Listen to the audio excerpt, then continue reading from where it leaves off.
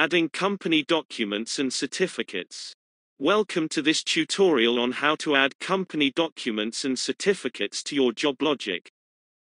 Select the settings from the left-hand Tools menu. Now select Company Documentation, as shown.